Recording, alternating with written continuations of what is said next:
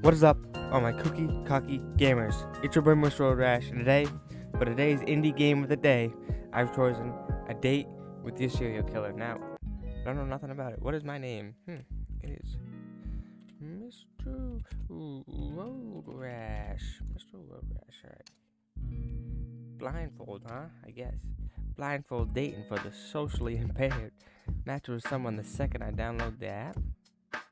I hope I spell my name right on my profile. Weird I couldn't double check it. I only have a message? Meet me here! I shouldn't go, but it might be fun. That's exactly what smart people think. This will be fun. I better get going. This is really far from the main area of town. I wonder if they live out here. Maybe it's secluded for a reason. Wow, wow, wow, wow! I'm feeling fine. It's getting really cold. I should hurry up.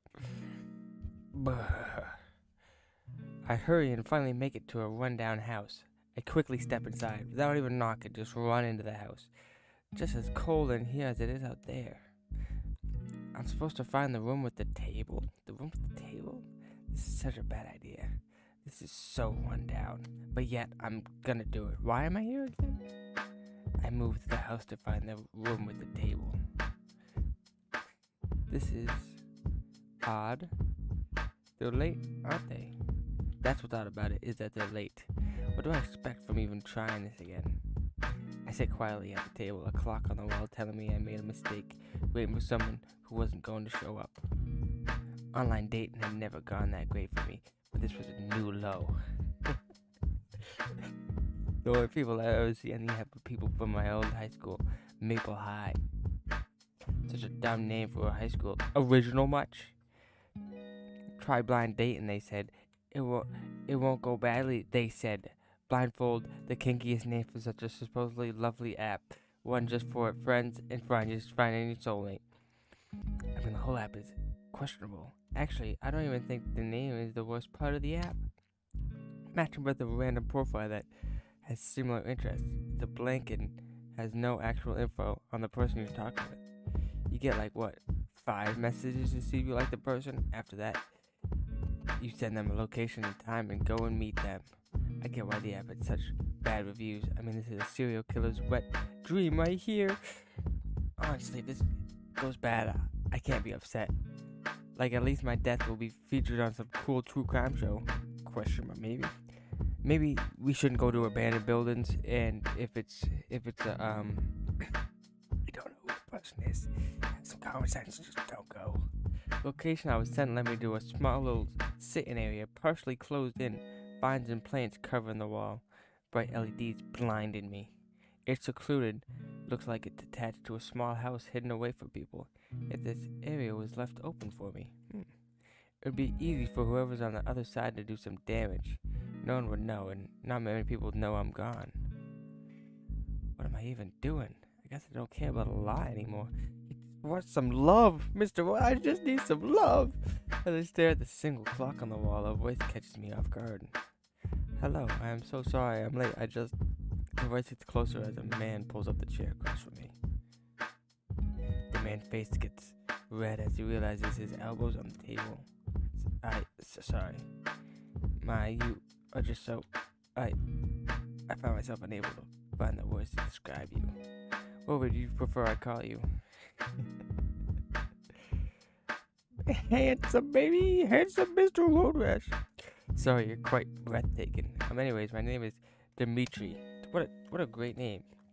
This guy makes me feel by myself and a little scared. It's Mr. Road Rash. It's Mr. Road Rash, that's my name. Dimitri stares at me with an interesting look on his face. Wow, Mr. Road Rash, it's a very nice name. Feels nice to say. Indeed, who doesn't like saying Mr. Road Rash with a 0 in photo? Okay, it's a great name. Can't believe we finally get to meet. I was worried you may have been messing with me. No, Dimitri, never, my guy, dude. I would never mess with you. Talking to me just to stand me up. I'm glad you didn't. So glad. Dimitri, I don't like how you're facing the door and I have no escape. And the game's called A Date with Your Serial Killer, so maybe I shouldn't be here. We didn't get to talk much on blindfold. Well, not at all. Ha ha. Dimitri's expression changes as his head moves, shifted his weight into one arm, moved the other on the table. He looks more intense than before. Oh, so very intense. You know, his eyes changed to intense eyes.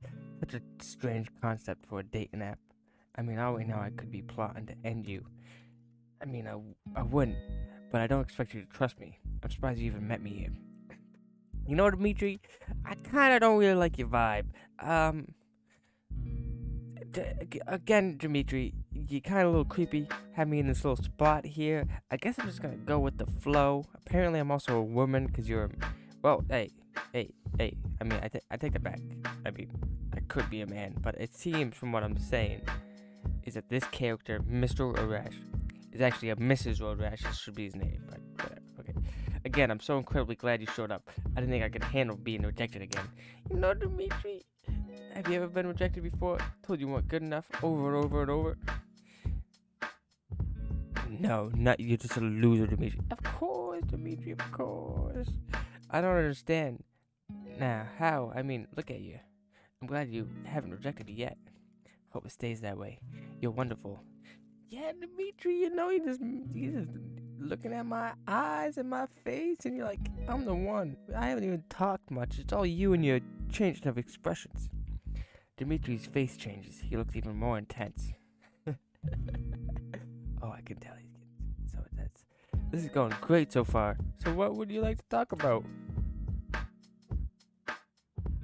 Move on. Ask about Dimitri's life. How's your life going? We don't know anything personal about each other. Tell me about yourself, Dimitri. Tell me about you. What's Dimitri's cooking? What gets him up in the morning? I should say. Right, of course. I'll list the basics or the things you may want to know. That's the basics, Dimitri. Well, my name is Dimitri Amor Bellarose. My birthday is the 10th of October. I'm 21 years old, and I think I'm a librarian. He thinks he's a librarian. It's kind of weird. A libra. I don't really have a label, but I guess I would say I'm pan. You're a pan? Can I cook in you? I don't think so. You're not a pan. You're Dimitri. I'm 5'7", and I don't know how much I weigh. I haven't weighed myself in a while. Okay, Dimitri. Oh, also, I was born in France and raised here. Both of my parents are French and speak it fluently. Me, not so much. I speak limited French. Oh, no way. Wow, that's a lot. That's so much. You didn't have to tell me any of that. I don't care. You do have a nice name. If you hadn't told me, I wouldn't have known you were French. You don't have much of an accent at all, Dimitri. At all. Well, it's there sometimes, but I only lived in France up until I was 10. Guess it slowly disappeared over the years. Ask about, you know what? I don't really care about everything else, Dimitri, you know? I think I've asked everything I can think of, Dimitri. I think I have. Well, let's move on, shall we? Of course, Dimitri. Let's move on, man. So I realized I never asked. What's with the mask, Dimitri? What's with the mask? Dimitri's voice changes. He sounds annoyed. I have a cold. I was trying not to get you sick, too. You fucking loser! Oh, whoa, Dimitri. Whoa. Sorry. I'm sorry. This feels really hostile now. It's okay.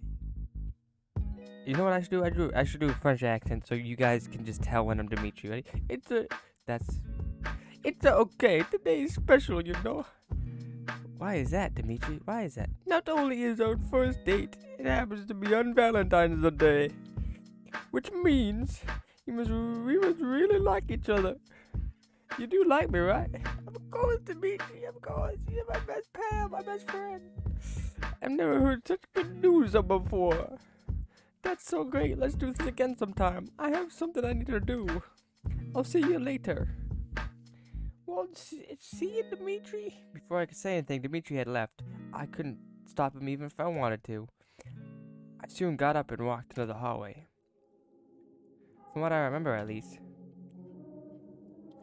That went by too fast. Was it that good, or am I forgetting something? No, I'm not forgetting anything. Surely not. Our conversation didn't flow, but I didn't forget parts of it. It was just awkward, right? I did get up and leave. I remember because I'm still so cold.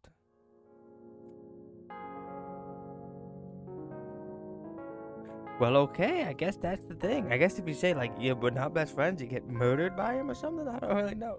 Anyways, that'll do it for this episode. Hope you enjoyed. It was keeping it real. It was okay. It wasn't that great, but it was okay. We'll see you in the next one. Bye bye.